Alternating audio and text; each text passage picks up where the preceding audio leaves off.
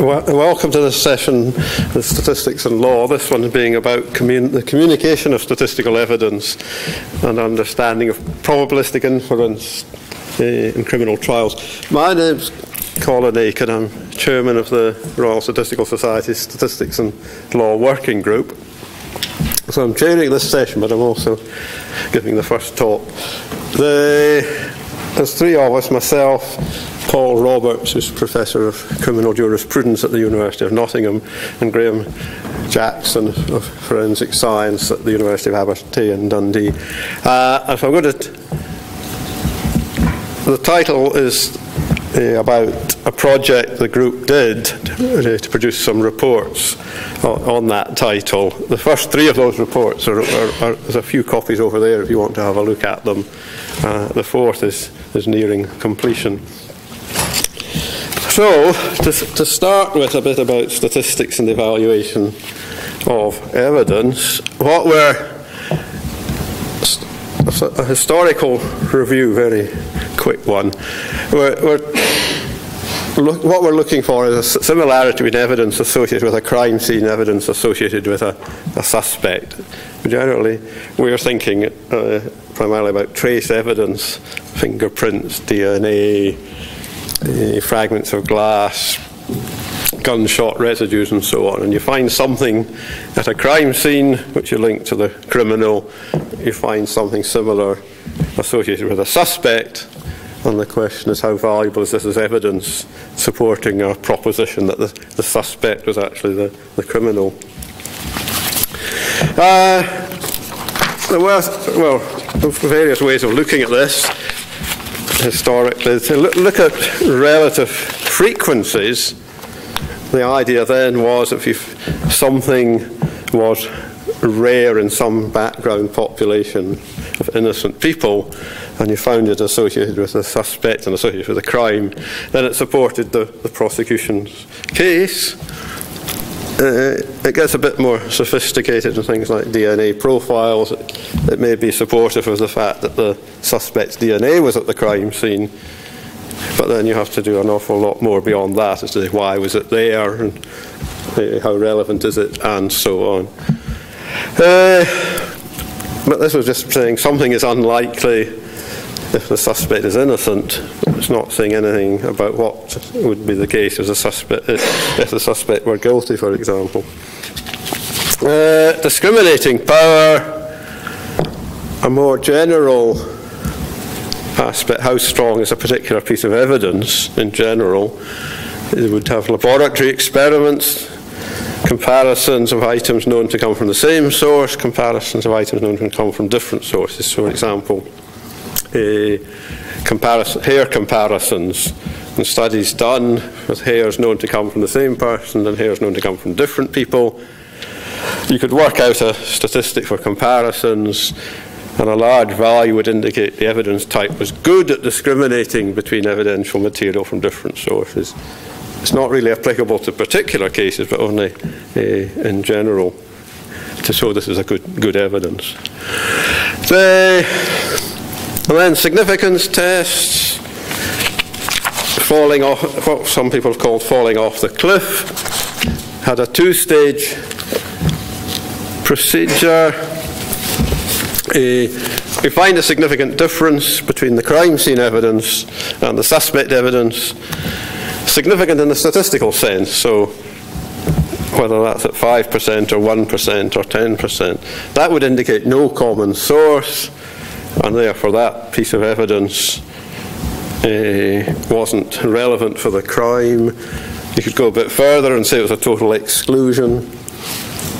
And if you had an insignificant difference between the crime scene evidence and the suspect, that would be indicative of a common source. And you have this cliff at whatever level of significance you're working at, say 5%. So something that was significant at 5.1% would be indicative of a common source. Something insignificant at 4.9% would suggest no common source and maybe even exclusion. But then the second stage, if the difference was insignificant, is the similarity between crime scene evidence and suspect evidence. Is it rare or common? So in rare, the evidence would be stronger than if it was a common characteristic. And that, you could understand that intuitively for one piece of evidence, but if you applied this to several pieces of evidence, it's very difficult to actually combine the values of these pieces of evidence. So, what we are working towards is comparing two propositions, one put forward by the prosecution, one put forward by the defence, and looking at the likelihood of the evidence if the prosecution proposition were true and the likelihood of the evidence if the defence proposition was true. It was mentioned in the Dreyfus case, a report by mathematicians Darboux, Appel and Poincaré, saying the evidence is so many times more likely if the prosecution's case was true than if the defence case was true, but not being able to say anything about whether the actual proposition was true itself. The ideas are used in World War II in Bletchley Park, Jack Good and Alan Turing.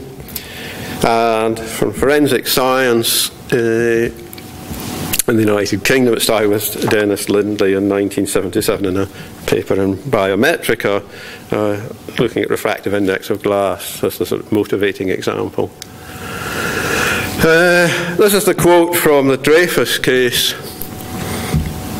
The impossibility of knowing the prior probability, that is that Dreyfus was the forger.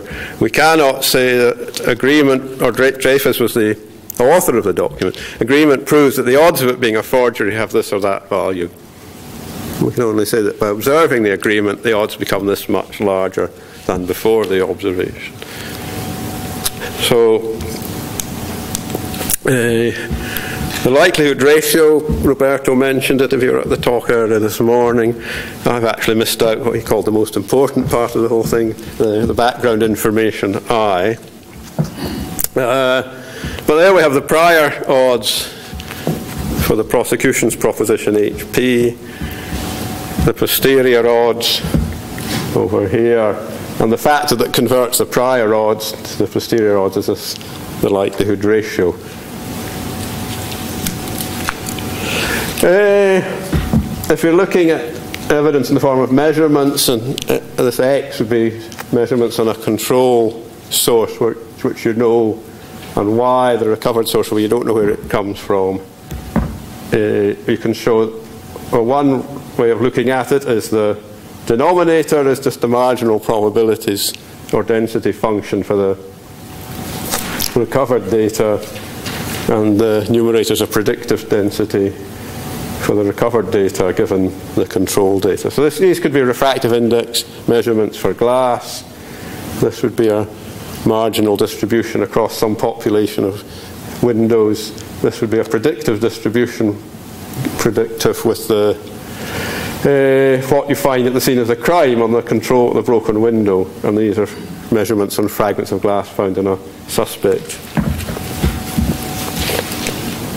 And just to show how the likelihood ratio works in practice, the black curve are refractive index values in general population. This red curve would be the density function for refractive index measurements on a particular window, say. And the actual measurements you find in the suspect are here, and at this point it's at the maximum of the control window. And what the likelihood ratio does is compare the relative heights of the likelihood functions. So this height here in the general population relative to the height in the control window. So that height there is many times the height there, so the likelihood ratio is a lot greater than 1. So there's no significance probabilities. We're not interested in tail area probabilities. We're just interested in how many times more likely if the prosecution's proposition is true, that if the prosecution's proposition is true than if the defence is true. And I get the evidence which is a bit further away from the most likely result here. the likelihood ratio decreases. Over here, the likelihood ratio is neutral.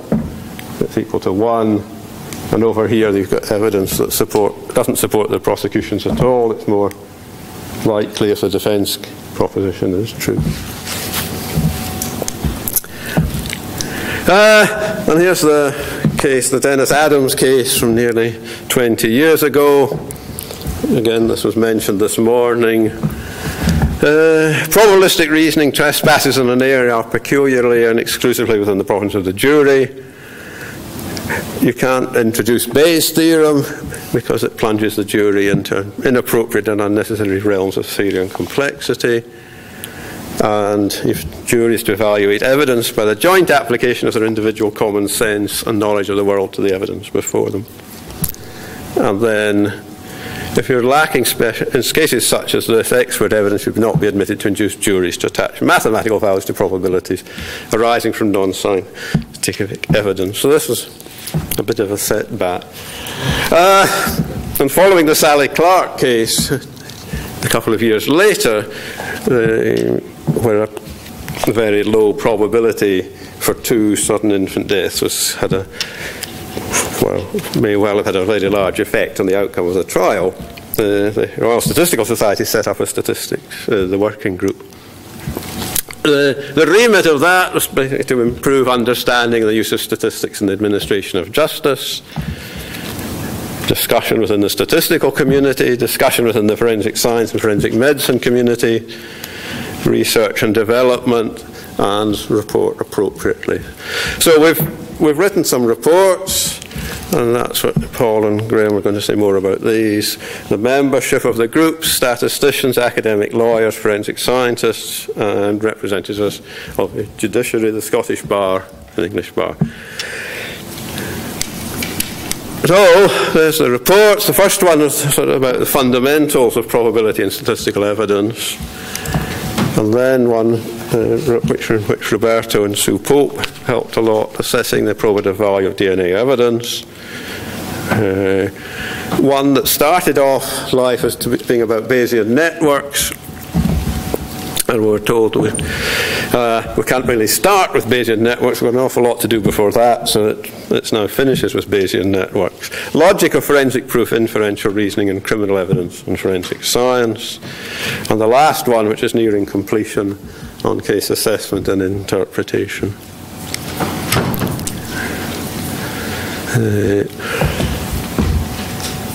You can get them through the website. If you get to the front page of org.uk, I think it's under the policy tab, but it's quite far down. If you just type in stats and law, you'll get straight there. Right, what we're trying to do with the reports for lawyers is to understand enough to be able to question the use made of statistics and probability, and to probe the strengths and expose the weaknesses in the evidence presented to the court. That's the law. That's what, for judges, it's to understand enough to direct the jurors on the statistical probabilistic, and then for the expert witnesses to satisfy themselves the content and quality of their evidence is commensurate with professional status, duty to the court. So we're actually trying to do rather a lot of things. We're trying to write for lawyers, judges, and expert witnesses. So they've taken rather a long time to write, and there are certainly a lot longer than we originally expected. So, interpretation, is it legally admissible? That's something for the judge, and how valuable is it? And that's the question for the jury. Going a bit too quickly. Yeah. So admissibility, basically, is it relevant and is it not excluded?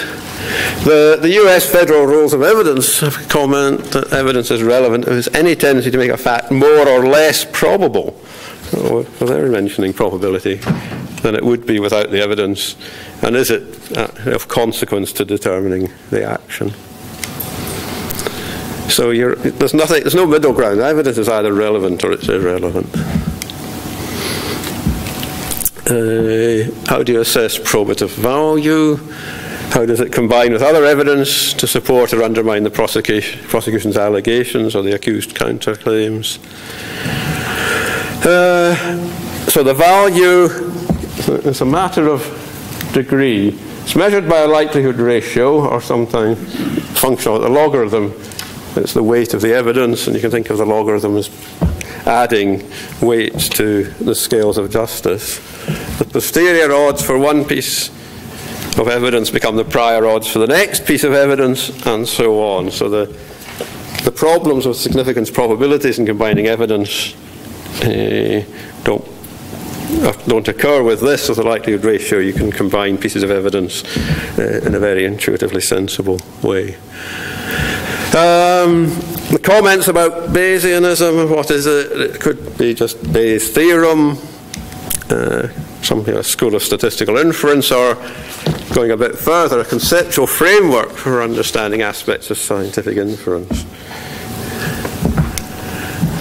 Problems we've got, well, base rates, we're trying to work out what's the background population. We've got a likelihood ratio, we're assessing how rare or common the evidence is relative to what. So the background population. With DNA profiling, is it Caucasian, Hispanic, Afro-American, or what? How do we assess rarity? And then the difficulties. How is the juror meant to process all the possible combinations of propositions and evidence that are possible? So this is the sort of thing, what is the probative value of finding a match? And we're not quite sure what a match actually could mean. Clothing on a suspect, glass fragments from a crime scene, and then we're told the matching fragments represent 7% of reference glass exhibits examined in this laboratory over the last 5.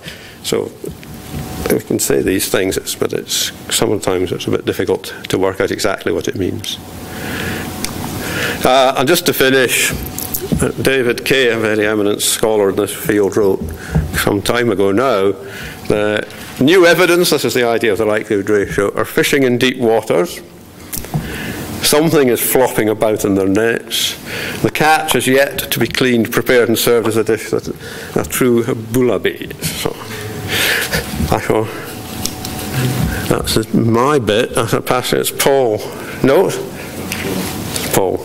Did you want to type any questions or anything like that? Or no, I've got one question. Yeah, hello. A basic problem perhaps is what is beyond reasonable doubt. Sorry, you need to shout up a bit. What is beyond reasonable doubt? Yeah, well. To trial, isn't it? Well, I wasn't. Right.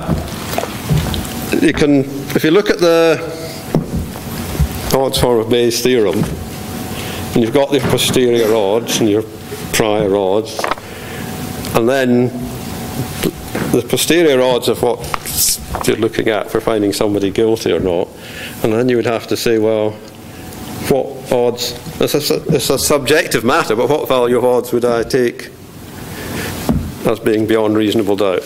10 to 1 suggests 1 in 11 people you find guilty are innocent, which I don't fancy. 100 to 1, 1,000 to 1, but that's a personal matter. Right, we'll let you know. Can you wait for the microphone? There was a judge in Brooklyn a number of years ago, Judge Weinstein, who was an evidence professor before. Yeah. And he took a poll of the judges, at least in that jurisdiction, the fellow judges. And what was interesting, and it was a very good question, is that the judges themselves gave different probabilities. Yeah, oh yeah. They went from 80 to 90 to like 95, 98. Yeah. But for civil cases where it's preponderance of evidence, they all gave 50 or 50 plus or 51. Yeah. There was much uncertainty in what reasonable doubt means. They were happier with balance of probability. Yeah, yeah. Well, that's it. Right, I think we should.